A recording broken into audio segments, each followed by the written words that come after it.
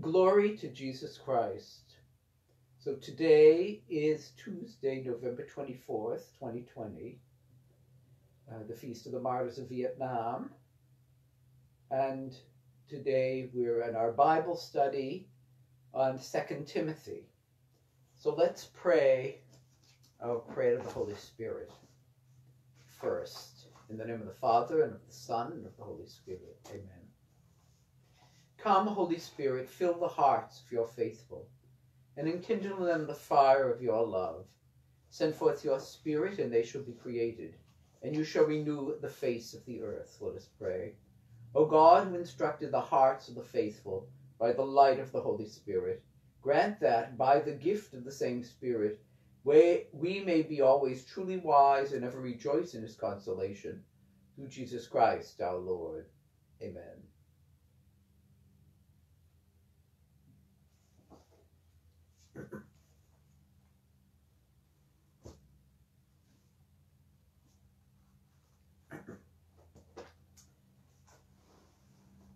And a prayer from Devotion to the Holy Spirit by Father Brian Moore, S.J., from Pauline Books and Media.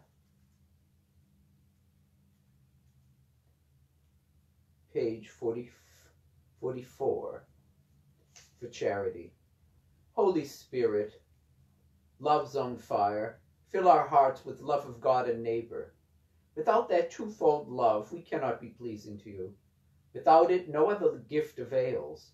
Give us a love that is patient, kind, never jealous, boastful, or conceited.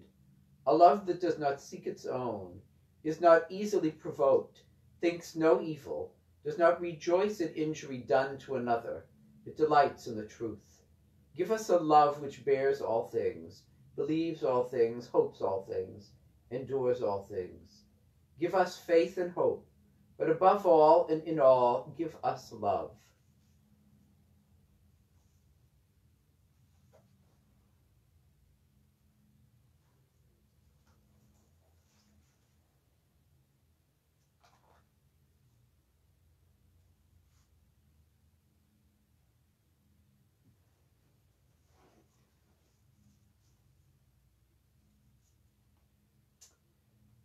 Today, November 24th, is the Feast of the Martyrs of Vietnam, of St. Andrew Dung Lac, priest and companions martyrs.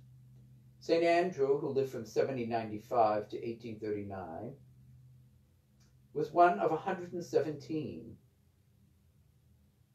canonized saints, of whom 8 were bishops and 50 priests, and the rest lay people, a number of them Dominican Third Order members, who were martyred over the course of a few years in Vietnam.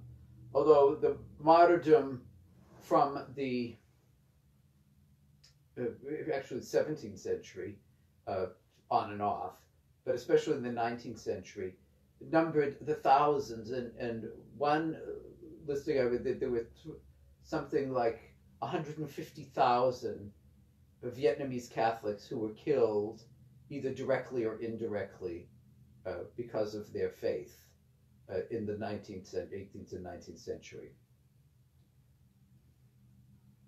And up to fairly late in the 19th century, until the takeover by the French, which the French, the persecution of the Catholics, and in particular the killing of French citizens, they took as an excuse to colonize Vietnam, but much to the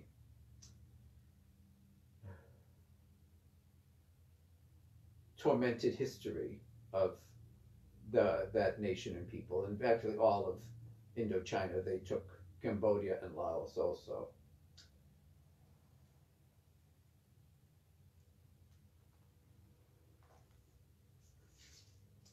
O God, source and origin of all fatherhood, who kept the martyrs St. Andrew Dung Lac and his companions faithful to the cross of your Son, even to the shedding of their blood, grant through their intercession that, spreading your love among our brothers and sisters, we may be your children both in name and in truth.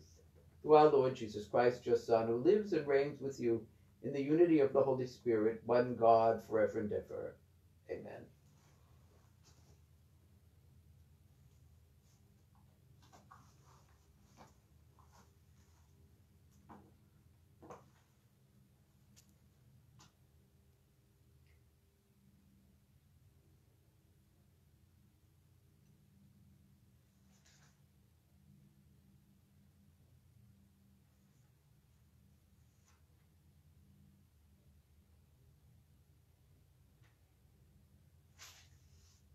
So we left off at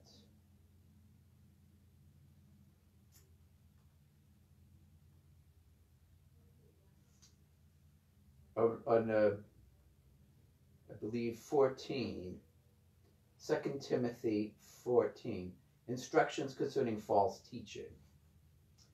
Warning against useless disputes. This is, if you're following along with the New American Bible, the St. Joseph edition, it's on page 330, but whatever version or edition you have, it is 2 Timothy 3, verse 14.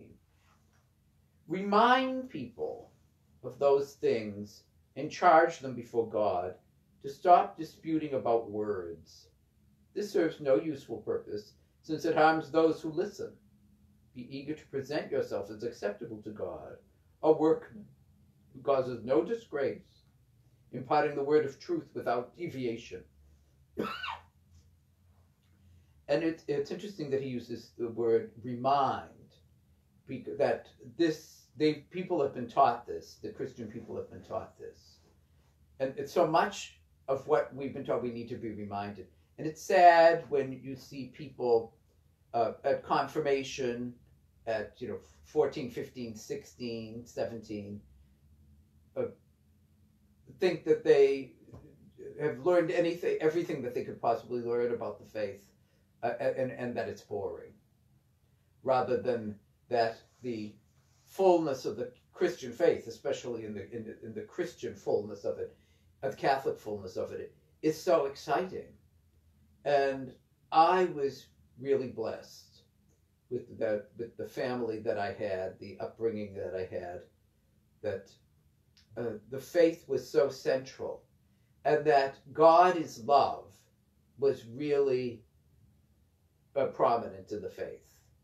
Not so much a God who is angry or out of control, not that. Although we were always taught that God is just and God sees everything, and a sin is not acceptable to God. That's just not acceptable. We had this picture of the Sacred Heart that my parents brought over from Ireland, a version that's very common in Ireland. And I'm told it was the first thing that was hung up, put in the house. They came right up, put a nail at it over the kitchen sink, and there to preside over the kitchen. And of course, my mother spent a good deal of time at the sink there in prayer. And I remember my mother standing with her arms crossed, talking to God, and she didn't always look very, very pleased with God, I have to admit, with things going on with that. But as a child, I was certain that the eyes of that picture followed me around when I would go, if I had something that I had done or something I hadn't done that was not in fulfillment of the Lord's commandments or whatever. If I had disobeyed my parents or not done a chore I was supposed to do, or wasn't the kindest response to my other siblings, my older siblings in particular, that so I felt the picture followed me. But reminded, I was always, I was taught, and as much by an example as by anything else, the importance of the faith. And one of the things that really struck me as a child was, on the wall we had pictures of relatives, and we had in the dining room we had a picture of two country scenes that were prints of paintings, that sort of a 18th century English style country painting sort of thing.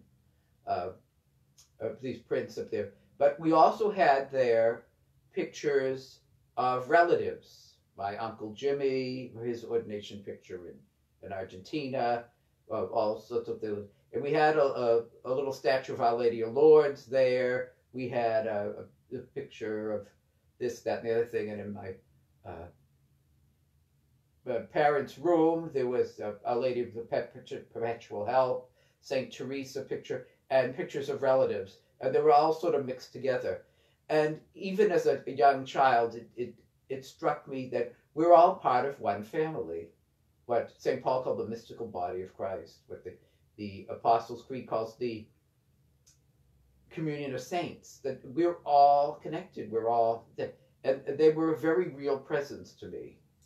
The saints, and especially Mary, my mother. We used to have the rosary on the radio with Cardinal Cushing, and especially Jesus. Jesus was just the center of everything. And to be reminded of that. And I'm so grateful I went through Catholic school at a period when catechesis was, well, it was memorization of the Baltimore Catechism, but also explanation that, and it was very strong and very real, and doctrine was taught right from the beginning. It wasn't just God is love, go draw a flower. There was substance to it right from the beginning, and it pervaded all of the education that we had, and the culture, my neighborhood culture. It was the Catholic Christianity was very much a part of it. Everybody was Catholic. Almost everybody was of Irish background, Southern Irish background, Italian background, French Canadian background on our street, and there were a few people, and there were adults who weren't Catholics, and that was fine, that was good, and I remember as a child, just about everybody went to church, and if you didn't go to church, you didn't tell anybody. On Sunday mornings, mobs of people walking up the hill to St. Catherine's or to the Baptist church up the street, or to the Congregational church on Highland Ave, or down the other way, going down towards Davis Square to the many churches of the different denominations down there. It was Sunday morning. There was a lot of traffic, especially foot traffic, and because that was Christendom there, which we don't have anymore. It was just a great loss, loss. But since it dissipated so much, it showed that what was passed down was superficial. There wasn't this sense of commitment in this personal reality of Christ, of the saints, of the church throughout the world, of a personal responsibility in all of this, and that it didn't get into the heart.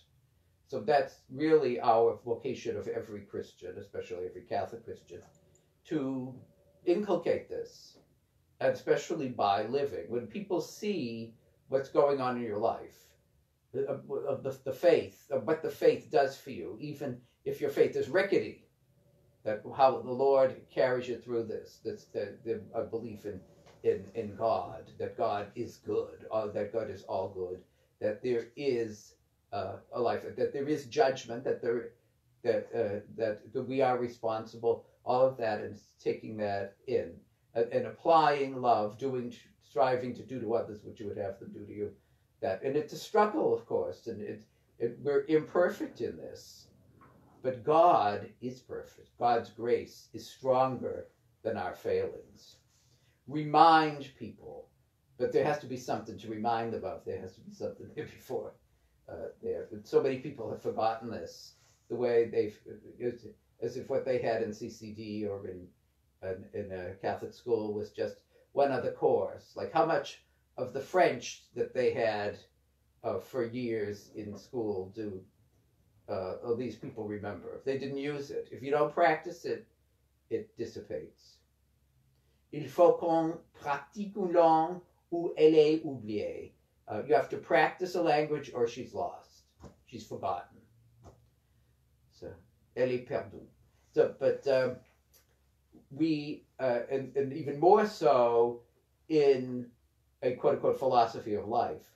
And our religion is much more than that. It's a total way of life. It's not just, a set of moral precepts, which it is. It's not just a collection of rituals, which it is, but it's this total this covenant with God. It's this centrality of God in every aspect of life. And we should not compartmentalize those aspects of life, but have them all united in Christ, in the Holy Spirit, in the family of God the Father. Remind people of these things and charge them before God. So not just remind them, but tell them this is something you have to do. This is something you really need to believe if you're a Christian, if you're a follower of Christ. This is the way of life you have to go. So we're all given a commission in baptism. And it's intensified in confirmation. And indeed, every time we receive Holy Communion, that's intensified. Jesus is saying to each one of us, come, follow me. To stop disputing about words, so that the Christians can be a most contentious bunch. And look how divided we are about things, and especially about incidentals. It's one thing to go your separate ways over areas of conviction and areas of doctrine, especially major doctrines.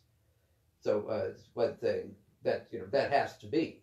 The church has to be one in doctrine, the Catholic Church.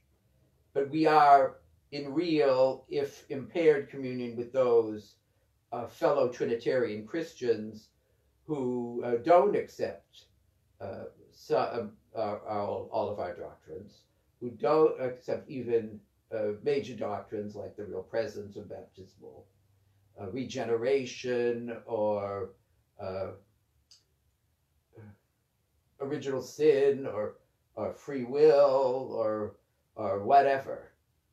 But we are all joined together, and we need to cooperate with each other, and especially show love. And not just love within the households of the Christian faith, but love beyond that, love to everybody, even love to people who hate us, even love to those who think we're the weirdest collection of people, or the most abject. Well, I remember my Aunt Evelyn was in hospital one time, and she had a lot of ailments and heart problems. She wasn't really related to me, although she was Irish, so chances are there's some connection somewhere. But she was a very close friend of my mother and a close friend to me, and a mentor in so many ways. And so she was in the intensive care one time, and this doctor came in, and she had a prayer book and a rosary there on the little tray next to that. And he looked down at her with a lack of a bedside manner and said, well, I feel sorry for you that you're so captured by these limitations and superstitions. And she looked at him and she said, oh no, I'm freed by this. And she picked her rosary up and she said, this is what's getting me through. And she didn't even like the rosary. This is what's getting me through, prayer and my relationship with Jesus Christ. So she put that down. And she said to herself, I'm going to get better just to spite this guy. But there it is. So we have to stand up for our faith. But we should explain it. And we should ask the Lord for patience in this as we're trying to do this, not to give back as bad as we get. But you have people who often will get personal about this and just insulting. And, what people believe about, oh, you're an idol worshiper, you're going to hell, and stuff like that. Our temptation is to say, oh, after you, and may you enjoy the trip, rather than responding that way, to respond in prayer, to respond. But well, sometimes sarcasm is really useful if done in a humorous way, and correcting these people. And don't give up correcting them. There are some people, like on the internet, don't bang your head against a wall unless it's made of foam rubber. So that's just some of these people, you just have to pray for them. But at least if you post something, maybe if it won't influence this person, maybe it will influence another person who's willing to find out what the truth of the Catholic Church is, or the truth of your convictions are, or what you really believe. And we should also defend people of other faiths too when their beliefs are slandered in their stuff. But also be honest in asking the questions, or even stating what we see about this. I can't see how you can have a compatibility with God is love, and then believe in this predeterminism and believe that God hates Esau and loves Jacob, or whatever. Yeah, I can't see how you can get that together, and I can't. I find it literally incredible and profoundly repulsive. But and not that the people I know who believe that aren't fine people, in spite of their concept of God, that aspect anyway of the concept of God, and good Christians, in the moral sense, and in believing the basics, like the Apostles' Creed and the Nicene Creed and the like. But back to this. But to be contentious over everything. There are people who just like to fight. Let's say who'll get online to some just to attack, and often to be vicious and just plain nasty. And they enjoy that. And I think St. Paul had that impression about the Corinthian church. They just like to fight over everything.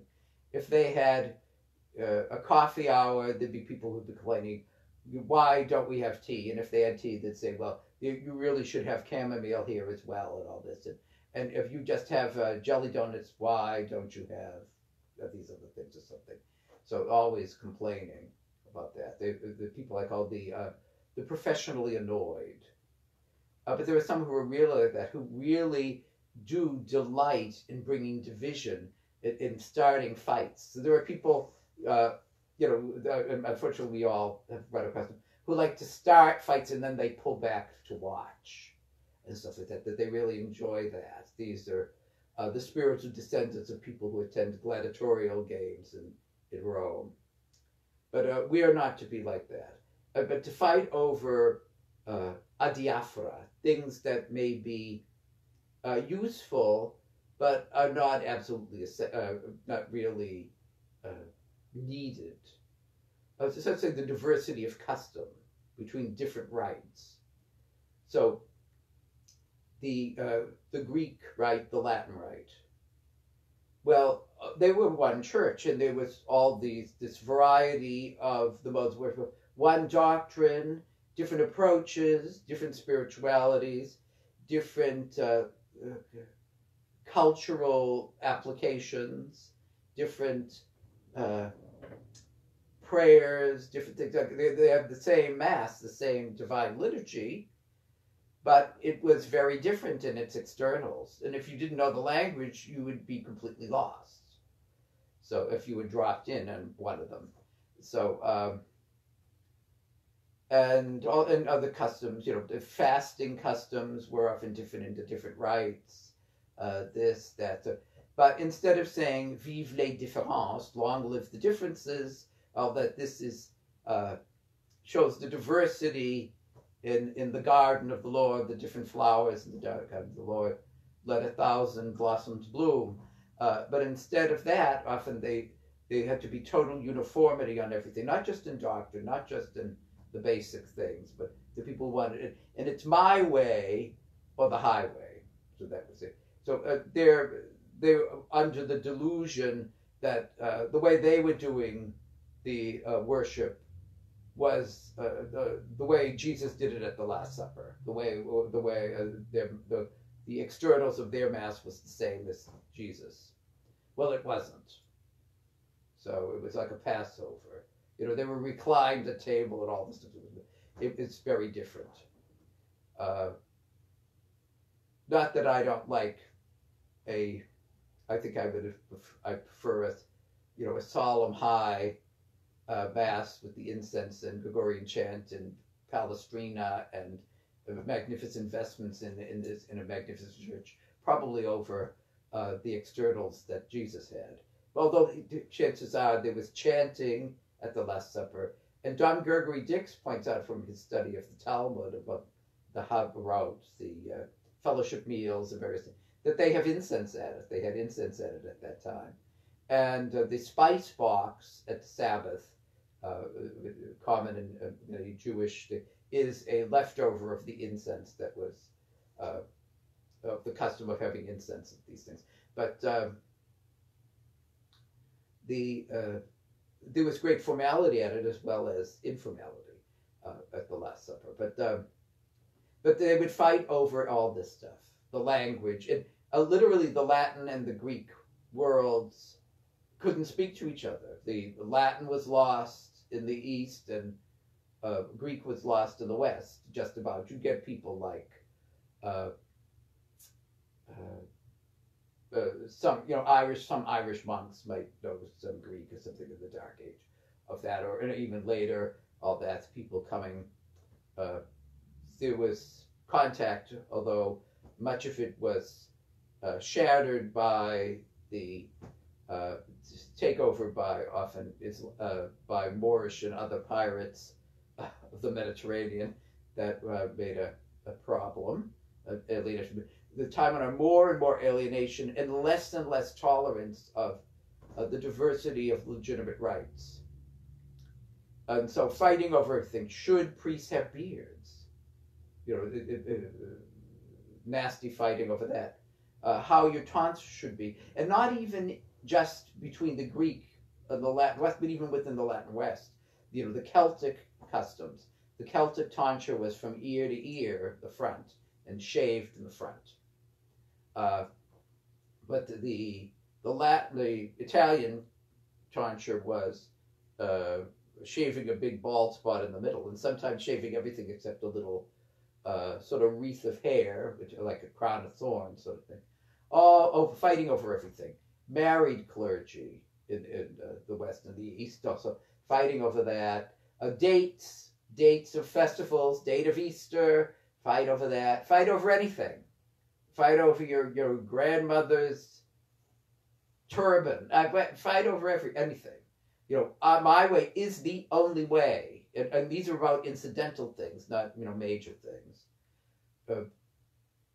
Is the Eucharist valid if you use leavened bread? Is it valid if you use unleavened bread? All fighting over this constant disputes over this, over all sorts of other things, and often making it personal, making it an ego expression. So that's not helpful. That's not defending the faith. That's not articulating the faith. And it's a scandal to people outside. I remember seeing a painting, an 18th century painting, and it was two Christians disputing over something. And it was supposed to be in the 4th century. And there's a pagan there who's like this. And he's sort of unsmiling, looking at them, rolling his eyes at that. How unattractive that they've made Christianity. Is that the faith of God as love? Is that the manifestation of the fruits of the Spirit? Is that the proclamation of the Incarnation and the saving death and resurrection of Christ? Is that the celebration of the communion of saints? No. So, and often people let their personalities take over, the worst aspects of their personalities take over, and project the worst aspects of their personalities on God. Very common. That's often the true idolatry there. One of the true idolatry, the true religious idolatry. There's plenty of secular idolatries, because idolatry is pushing God aside and putting something else in the place. even good things in the place of that. Often it's bad things they put in the place of that. And giving omnipotence to the state or to an individual or to anything or to a craving, that's the very danger of idolatry. This serves, stop disputing about words. This serves no useful purpose since it harms those who listen, the scandal of it. And then reproducing these quarrels off and the hatreds of that. Jesus complained about some zealots in his time who said, you traverse the world to make converts, and you make them twice as fit for hell as you yourselves. So, look at Africa and these other places where people have imported the hatreds and misunderstandings of, from the Reformation period, or from all along, and all of the prejudices and all that, to these people who had nothing to do with any of that stuff. But then they've reproduced that, and then the hatreds grow and all that. So you see this all over the place. So, or the Counter-Reformation. You can also put that in, the hatreds that came from that. Be eager to present yourself as acceptable to God. How are we acceptable to God?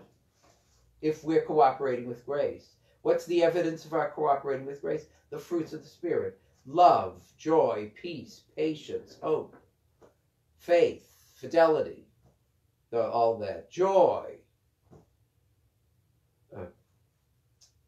kindness, gentleness, and that, all of these things. All the virtues, the real virtues. Because we can, clothe ourselves with the virtue, let's say, that, we're concerned about, we abhor evil, but we're bitter, sour people. Is that going to attract people? No. Is that manifesting the Holy Spirit? No. You can speak in tongues all you like or whatever like that, but if there's no manifestation of the fruits of the Holy Spirit, that's just an illusion. And I'm not saying maybe that isn't a real gift that God gave you. The problem with spiritual gifts is that they can go to our heads rather than to our hearts and to our hands, and that we can become very proud about this. There's a danger. Let's say if you had apparitions, stuff like that, you could say, "Oh, I'm so chosen. I'm so worthy of this. I'm better than all these other people have." This doesn't necessarily go that's the case. But people like Saint Bernadette suffered this. They didn't want, they were quite happy to have the experience, the mystical experience of the Communion of Saints with the Blessed Virgin Mary there, but suffered the attention of it and all this other stuff, and the persecution that came from that, often, and the jealousy and all this stuff. So, but others, it doesn't come for that. It's like having a steak knife, but instead of cutting into the steak and eating the steak, you end up stabbing yourself with it. It's a gift. It's a tool, but the tools of the gift of the Spirit are to be used for the fruits of the Spirit. They're to do for the development of love, to love God with your whole heart, soul, mind, and strength, and your neighbor as yourself, and to do to others as you would have to do to you. To live the commandments in love, to proclaim the truth in love. And that's a struggle. We're imperfect in that. We're imperfect in, we have our temperaments, we have our brain chemistries that we have to deal with. But God's grace is there. As the Lord said to St. Paul, "My grace is sufficient for you." To be acceptable to God, a workman who causes no disgrace. So remember, he's addressing a bishop here, a missionary bishop, a spiritual son of his, remember, you're a workman. Remember, you're a clay pot at the hands of the potter. That a cracked pot maybe, but the pot that's supposed to hold the treasure of the gospel of God, the treasure of the grace of God, the treasure of the virtues of God, the treasure of the goodness of God, the treasure of the mercy of God, the treasure of the truth of God there. But it's only going to come out if we're pursuing the right motives, of doing this out of love, out of service of God and service of others, rather than to inflate our egos. Acceptable to God. So if I just have belief, I'm not acceptable to God. Even if it's perfect belief, even if I have the entire catechism memorized, if I have the entire Bible memorized and I know all the right footnotes, I know all the right interpretations. If I don't live them, if I don't strive to live them, it's going to be perhaps even a slide down to hell rather than a stairway to heaven. It may be, we may use this religiosity to alienate ourselves from Christ rather than to get closer, rather than living in grace. So, and it's easy if you know all this stuff to excuse yourself, to excuse your sins, and to excuse socially acceptable sins, to go all along this stuff, along with that. So we see that happening now. People excusing abortion and even promoting abortion, excusing the grossest forms of exploitation of other people and greed, excusing the greatest lack of charity, excusing all this stuff, all sorts of, excusing sexual promiscuity, excusing this, that all these major sins that are truly damaging to people. They excuse them, even though they know all this stuff, and they'll use scripture to try to do that. They'll use theology to try to do this. They'll use philosophy to try to get this across, and they'll try to convince themselves, and maybe they do truly delude themselves that this is the right thing. But again, we always have to remember it's God who does the judging, who does the passing of the sentence. Not you, not me. We don't know the heart. We are not omniscient. Even there's a story of I forget who it was that Mary appears to somebody, and the person says, I want you to be my judge and not your son. And she said, oh, no, you don't. She said, he is the one who is all merciful. He is the one who is all knowing. So you cannot find one more merciful than he, more understanding, and he, being God, is omniscient, and I, not being God, am not omniscient. And so I will pray for you. So that's the story, the way the story goes. I forget who it was supposed to be to. But, Mary isn't holding back the hand of Christ. Christ is holding back his hand. Yes, the prayers help, the prayers of Our Lady especially. And to her should be given all hypodulia, all honor as our mother, as the most chosen creature. But it's Christ who's God incarnate. It's Christ who's mercy incarnate. It's Christ who's the way, the truth, and the life, the resurrection and the life. So the prayers of the body of Christ help, but it's not as if we have to calm God down. And yes, you certainly have many illustrations of that in Scripture, especially in the Torah of God losing it, and Moses has to calm him down. Moses has greater mercy than God does, portrayed in that. But that isn't true. God is all merciful. Now, I'm not doubting the inspiration of those texts, but they have to be interpreted rightly, and they have to be applied rightly. God is love, Jesus is Lord. As Christians, we have to apply them in those contexts. So, and get to know God as God.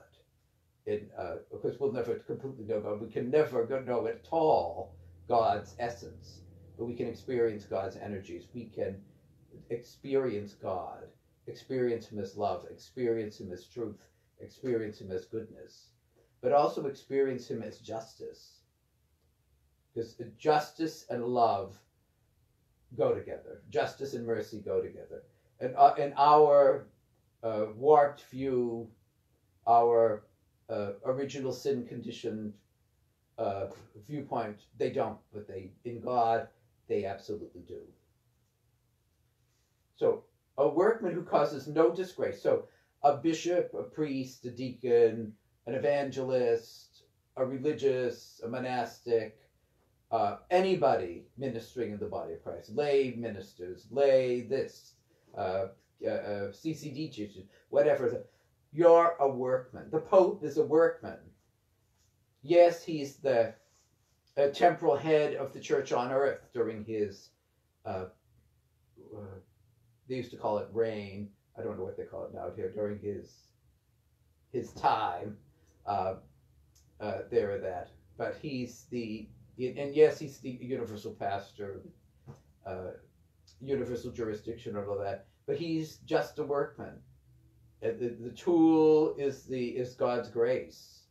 The gifts are from God and are to be used to be, well, the fruit is it, the cause and the fruit, grace is. And the tools are the gifts that God gives us. The natural gifts fortified by the supernatural, but especially the supernatural gifts in particular, the gifts of the Holy Spirit. Just a workman. As Jesus used that, he said, you should say, I'm an unprofitable servant. That's without God, absolutely nothing. Literally, without God, we wouldn't exist even. Without God's constant attention, we wouldn't exist.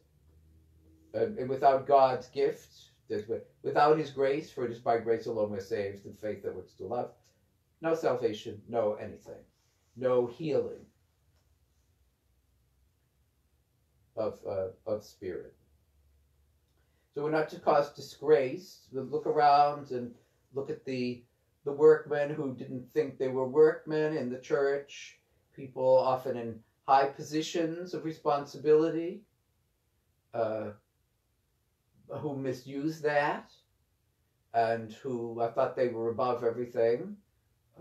So there's the example of that cardinal, and all the evidence seems to prove that all these accusations are very true about his depravities and his predations, and apparently maybe even his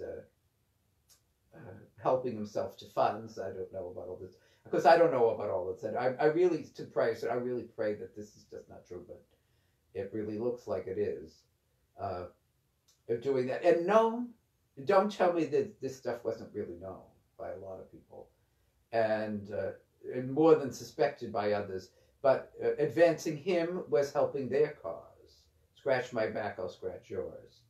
And yes, he was apparently a gifted fundraiser, and he was apparently very charming and all sorts of things. He seemed to have all sorts of qualifications. But he was apparently just a predator, using this with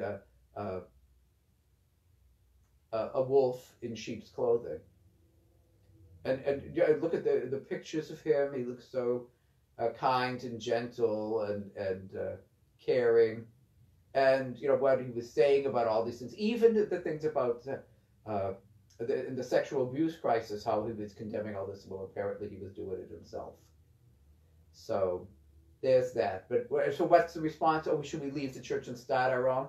Well, if you want to do what Voltaire said when someone asked him if he should start his own church, he said, "Oh, certainly. Go and be crucified and then rise from the dead. Then you can start a church." That's the case. No, you don't leave the ark because of some of the passengers. I remember seeing a cartoon. It showed these two ducks on the ark, and Noah rather is clinging to a post or something, and there's thunder and lightning and these colossal waves hitting against that, and winds and all this hurricane winds, and these two ducks have come up onto the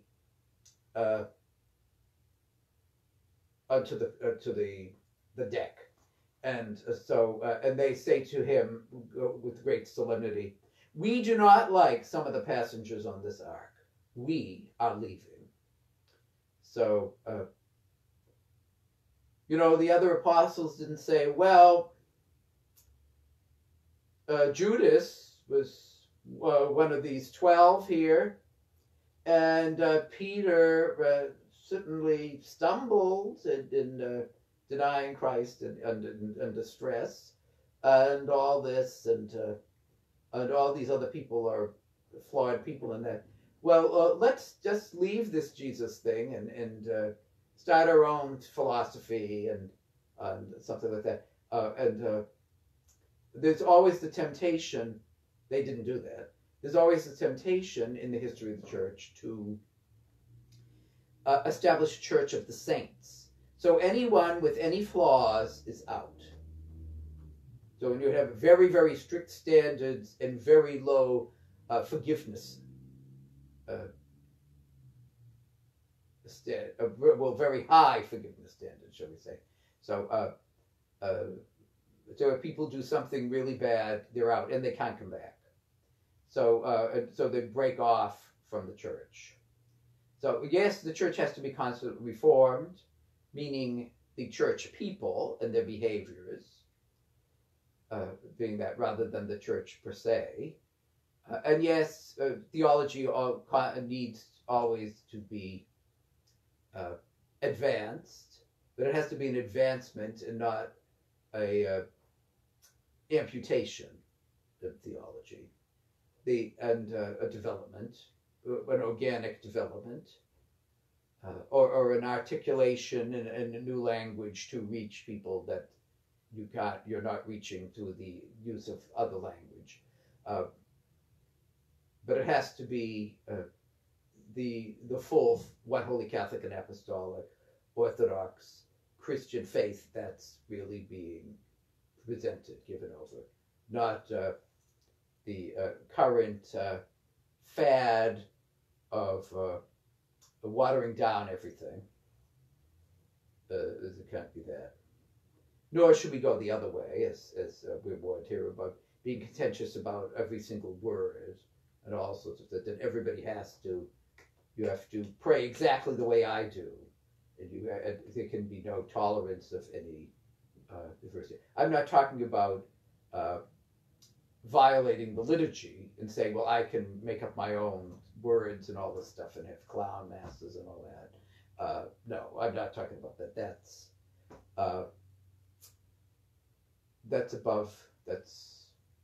That's disobedience as well as bad taste. But about your own private prayer life, people's private prayer lives, and you have to pray this way, and this is the only way you can pray. That isn't the case. The prayer is so diverse and so rich. It's a relationship. A relationship takes in all sorts of modes in the way we relate to people, but especially in our relating to the infinite and the eternal. They would take in all sorts of ways. So, not to cause disgrace, imparting the word of truth without deviation, true orthodoxy. Avoid profane, idle talk. So that's our culture is filled with obscenity and with degradation of holy sex. So we should the idle talk isn't just chewing the fat to chew the fat. That has its place, certainly, but this is the stuff that is the breeding ground of malicious gossip, of all sorts of things like that. For such people will become more and more godless, which is true. Because you can, while you're adoring the projection of your own worst qualities, you become more and more godless, and you will encourage good people to be totally repelled and maybe to say, embrace atheism and all that. This man I knew of, he was raised in a very religious household, but a loveless household.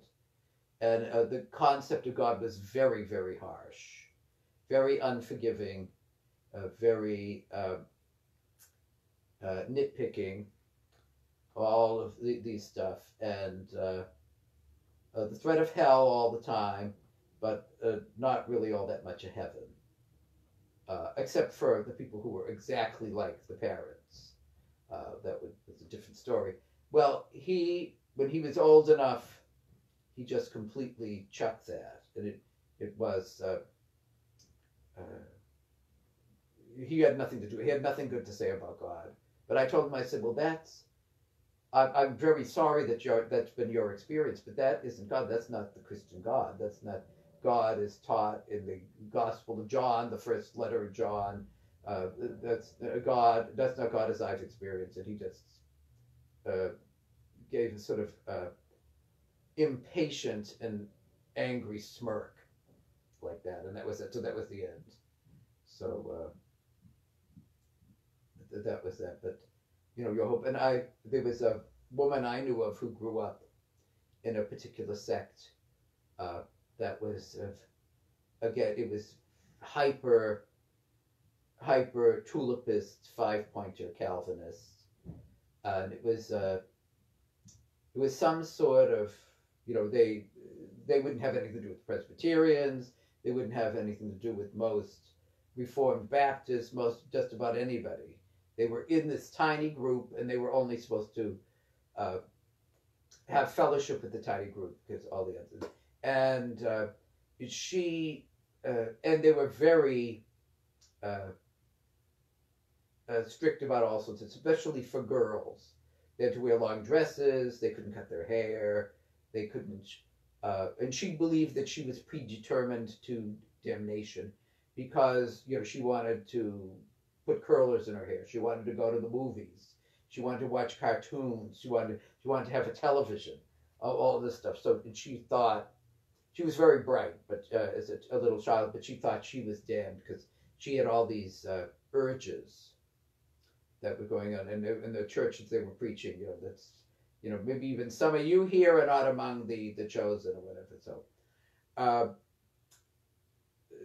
most forms of Calvinism encourage education, but this one didn't. And so she was very bright. She took a scholarship. Her parents had nothing to do with her after that. She got married to someone later who was a lapsed Catholic, and she became an atheist, and he was an atheist too. It had nothing to do with it.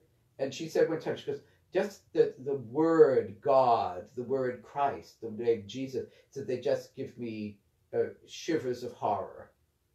That was the experience that was given to her of God. This idol that had usurped the throne of God, this false, hateful concept of God that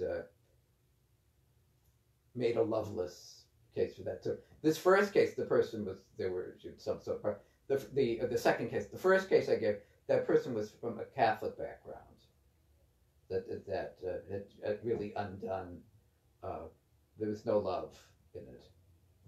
And so, even truth with capital T, so you have the full truth, it's not a truth with a capital T if there's no love. So, go on. The word of truth without deviation. Avoid profane, idle talk, for such people will become more and more godless, and their teaching will spread like gangrene. So the teaching of immorality, that seems to be the context with their profane and idle talk.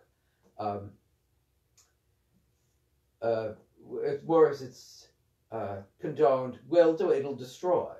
That's what gangrene does. Destroy the limbs. In fact, this image was used often for excommunication. They say, well, there has to be a surgical removal of this limb, lest it spread. But having that. So among them are Hymenaeus and Philetus, who have deviated from the truth by saying that the resurrection has already taken place. So, which is quote unquote a spiritual thing. So the central miracle of the resurrection is its bodiliness. Jesus rose bodily from the dead, and not just spiritual, whatever spiritual resurrection it is. But that that is an analogy to a physical resurrection. That you're spiritually dead, but of course your soul is immortal. So that, but it means you're devoid of the virtues. You're devoid of spiritual experience and the like. But that it really isn't literally resurrection. The bodily resurrection of Christ was resurrection. And that's what's going to happen to us on the last day. We're going to be bodily resurrected. But that was considered totally laughable, in among the in the Greco-Roman world. So yeah, it's immortality, maybe transmigration of souls, reincarnation, or something like that. Maybe something. You go to Hades, go to the realm of the dead, or maybe even go to the Elysian fields, or whatever, after death, or you get recycled. There were different things of that. But resurrection, that just seemed ridiculous. The Sadducees also sort of had that attitude towards bodily resurrection. Because, if you don't really believe in miracles, then the bodily resurrection is absurd, as is the incarnation. You really can't be a Christian if you don't believe in miracles. Now, there are some groups that say, oh, there were miracles at the beginning, but then they stopped. Well, no. There are still miracles going on. There are all sorts of attestations to them with agnostic physicians examining people and say, there's absolutely no explanation of this. You should have been dead long ago. How this happened, there's no way. But because they will say, we can't explain it. I had a friend who was an atheist, and but not one of these 5A atheists, antagonistic, arrogant, aggressive, anti-theist atheist. He wasn't one of those. He was sort of mellow.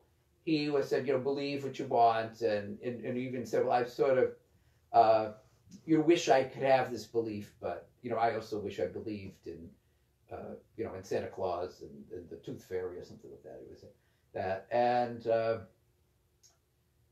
he said he had no problem exposing his children to this, and if they got some comfort out of it or something like that, as long as it wasn't just a delusion, that was fine with him. But which actually they didn't do. He had married a lapsed Catholic who wasn't interested either in all this. But I was talking about something, and he said about miracles, and he said, I have faith that we will find a natural explanation to all this. And I said, you have what?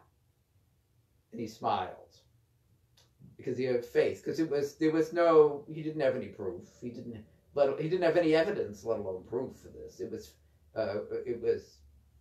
a sort of blind faith, even in that. A blind faith in quote unquote scientism and material. The material is all there is. If this exists because I can analyze it, I can break it up, I can find out what the chemical makeup of it is. But love and all this other stuff, it's just a chemical reaction in the end, and all that. And there's no God, there's no afterlife, there's no objective right or wrong. Although he was a very moral person, and very, very, very upright person. But I said, well, aren't you sort of going on the fumes of belief of objective right and wrong and all this. So again, he smiled at it. As I said, he wasn't one of these aggressive people. If he were one of those multiple atheists, after a 5-minute conversation, that would have been it. Probably, it's just anyway.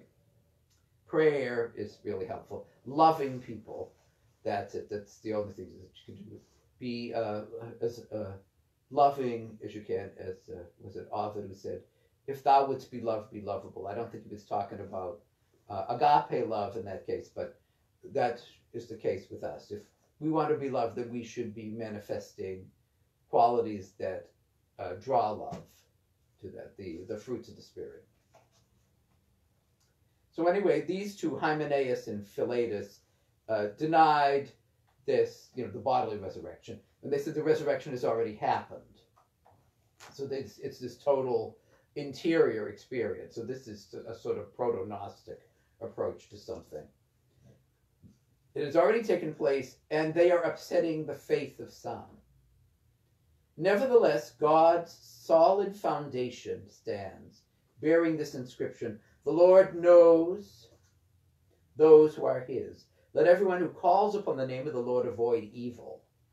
So that's it. So it's not just to call upon the Lord's name. Avoid evil. And avoid the occasion of sin. You're falling into sin? Well, are you wallowing in occasions of sin? Are you, that's something to expect. That's the case. In a large household there are vessels, not only of gold and silver, but of wood and clay, some for lofty and others for humble use. If anyone cleanses himself of these things, he will be a vessel for lofty use, dedicated, beneficial to the master of the house, ready for every good work. So this image, like the image of that St. Paul has elsewhere of we are clay vessels containing a treasure. Here he's talking about the vessel itself. So some are really, so you get a vase. As someone said, the difference between a vase and a vase is the price. And so you have both made out of clay, all that, but one is beautiful, one is cost a fortune, the other thing is just a flower pot, a clay flower pot, not decorated, not anything, just there. But they both have their uses. So he's calling us that we should be a vessel of silver and gold before the Lord. He said, but there are also wood and clay, some for lofty and other for humble use. And, that we should have the humility of seeing as a humble use as an exalted use for God, as long as the will of God is done. He said, ready for every good work. That should be our way. So turn from youthful desires, from a spiritual immaturity and cravings that you can't control your cravings like a 2-year-old. No, but pursue righteousness. Well, actually, 2 years old, they can do pretty well about that, but if they're willing. Pursue righteousness, that is goodness, holiness, the very love that God is. Faith, love, this agape love, and peace, along with those who call on the Lord with purity of heart. So it's not just enough to call on the Lord, but to do so with purity of heart, with the right motives. Avoid foolish and ignorant debates, for you know that they breed quarrels. So, try to say that, on the internet, if it's just, well, one of the good things of the internet, you can just push the button and end it. So there. But before you send this thing, say, well, is there love in this? Is this, am I just getting back at this person who's ridiculing me, ridiculing my faith, ridiculing my whatever? Or am I really trying to, portray the good or expose the evil?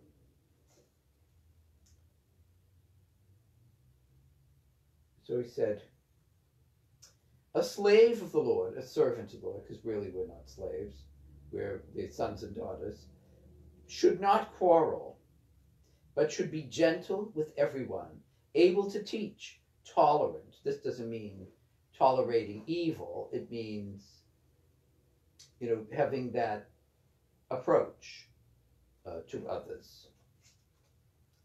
Correcting opponents with kindness. So he doesn't say don't correct, but he says do it with kindness. It may be that God will grant the repentance that leads to knowledge of the truth, and that they may return to their senses out of the devil's snare, where they are entrapped by him for his will. And here, of course, the context is even about immorality in general in that. So let's look at the commentary in the Ignatius Study Bible.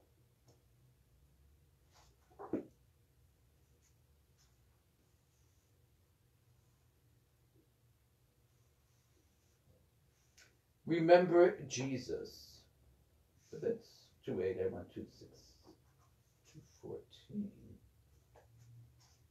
2:13. Yeah, 2:11 through 13. Possibly, no, that's not it. Yeah.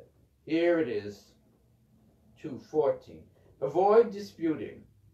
Timothy must silence errant teachers who are fascinated with useless speculation and become contentious when it comes to defending their private opinions before others. See 1 Timothy 1:3-7. This is a matter of urgency, since their novelties are already spreading like an infectious disease. The word of truth, the gospel message, which is heard through preaching, uppermost in Paul's mind is the word of God orally proclaimed, not the word of God written in the scriptures, Romans 15:4. Though the latter is often central to Christian teaching and evangelism. Hymenaeus, possibly the same person Paul had already excommunicated for blasphemy in 1 Timothy 1:20. His partner Philetus is otherwise unknown. The resurrection is past. The precise nature of this error is unclear. Perhaps false teachers affirmed, quote unquote, a spiritual resurrection in connection with baptism, but denied the Pauline doctrine of bodily resurrection of the whole person in the future. According to some, the denial smacks of early Gnosticism, an ancient heresy that reached its full development in the 2nd and 3rd centuries, and was known to repudiate the body and material world in general. And so let's look at the Jerome Biblical, the quote-unquote old Jerome Biblical. The polemical section, false teachers, 2:14-26. We're only going to get up to about 18, is it? Verses 14, 16, and 23 repeat descriptions of the false teachings found in 1 Timothy 1:4-6. That's the denial of the resurrection there. And a complete, quote-unquote, spiritualization of everything. So with the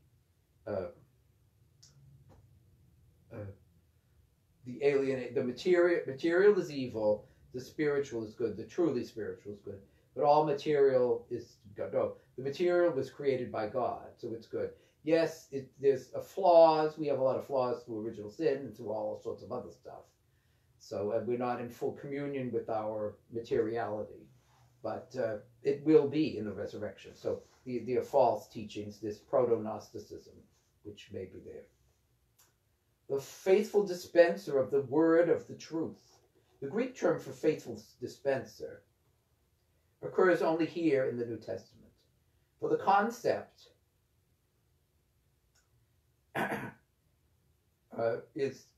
look back to the first chapter, the 14th verse. Hymenaeus, 1 Timothy 1:20. Philetus, these men hold that the resurrection of Christians has already taken place. They deny the future bodily resurrection and glorification, and restrict resurrection to the mystical form of this experience in baptism. But at least they have baptism means something, unlike some heresies, which is just some outer sign of personal commitment. But no, baptism now saves you, as St. Peter teaches. At least they get that, if they get that. Because it's vague, we don't really know what the full heresy is here. This idea of a purely spiritual resurrection is in keeping with the erroneous teachings described in 1 Timothy 4:3-5. The firm foundation of God is the church.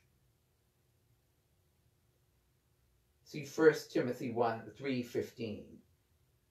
In the first motto taken from Numbers 16:5, no has the biblical meaning of love and favor. So we'll stop there because it's 3:10.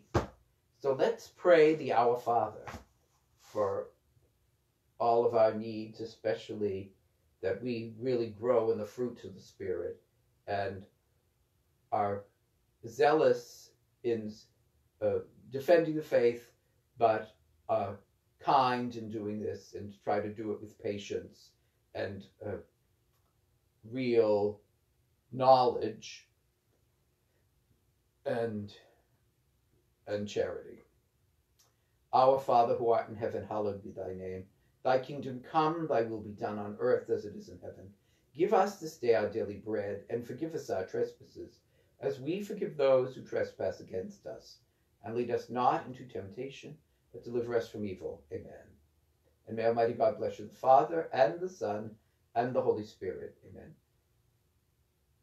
There we are. Have a wonderful Thanksgiving. If you're not here for the spiritual book club tomorrow, or the masses and the other things that we have. And I will be having, on Thanksgiving, I won't have the UCAT class. I'll have a Thanksgiving service at 2. Well, actually, it won't be at 2. I'm going to have it at 4, because people will be eating at 2. So I'll move it to 4. Okay? So have a wonderful day. Father Paul Rain, Christ is in our midst. He is and always will be. Patricia Kelleher, Christ is in our midst. He is and always will be. John O'Driscoll, Christ is in our midst. He is and always will be. Priscilla Lyra, Christ is in our midst. He is and always will be. Have a wonderful day now. Bye now.